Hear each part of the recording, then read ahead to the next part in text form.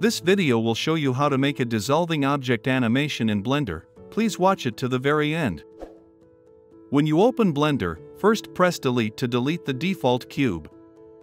Press Shift to then go to Mesh and add a UV sphere. Press Shift A again, then go to Mesh and add a plane.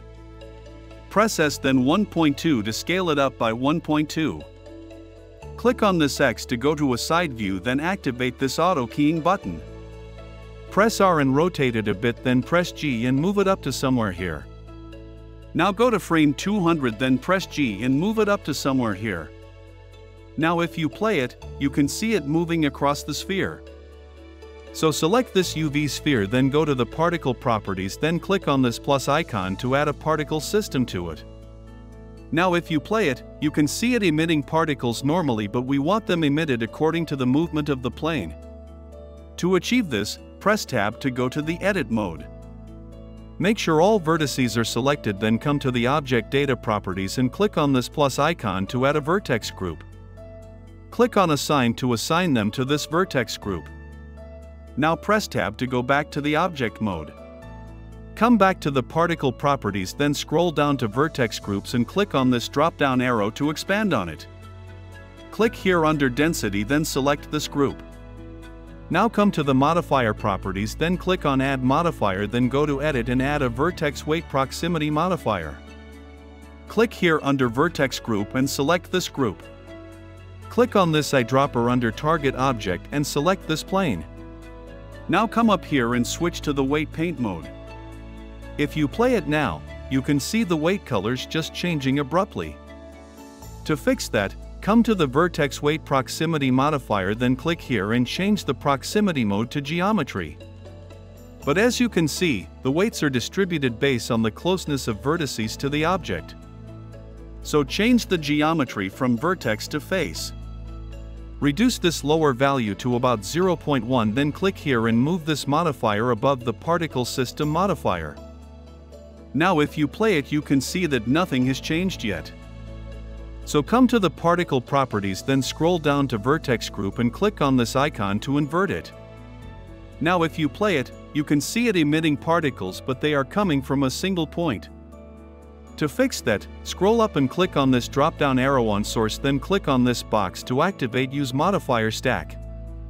Now if you play it, you can see that the particles are evenly distributed.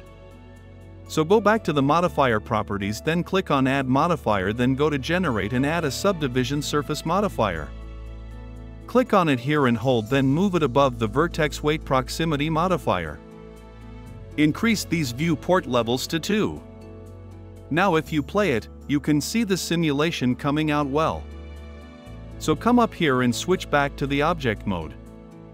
Press Shift to then go to Mesh and add an icosphere. Click on this X to go to a side view, then press S, then 0.5 to scale it down by 0.5.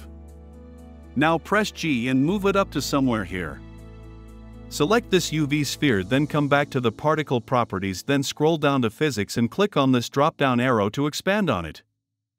Click here to change this physics type from Newtonian to Boyd's. Scroll down and click on this drop-down arrow on Boyd Brain to expand on it. Now if you play it, you can see that it is respecting these two operations, but this is not what we need. So come and click on this minus icon twice to remove both of these operations.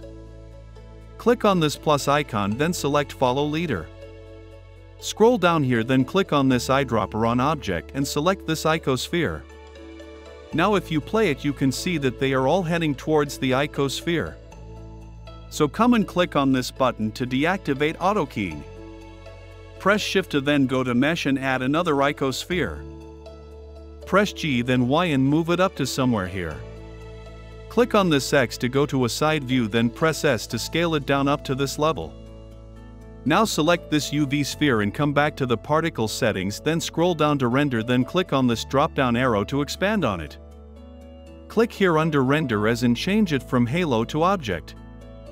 Click on this eyedropper under Instance Object, then select this second icosphere.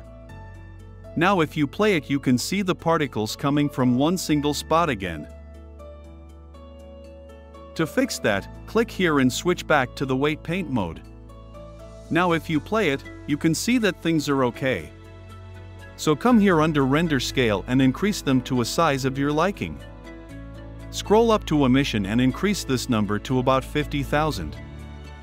Now scroll down to Cache and click on Bake to bake the simulation. Now if you play it, you can see it coming out perfectly. You can now switch it back to the object mode. And now we're done with the first part of the tutorial. So check out this next part of the tutorial for the shading part.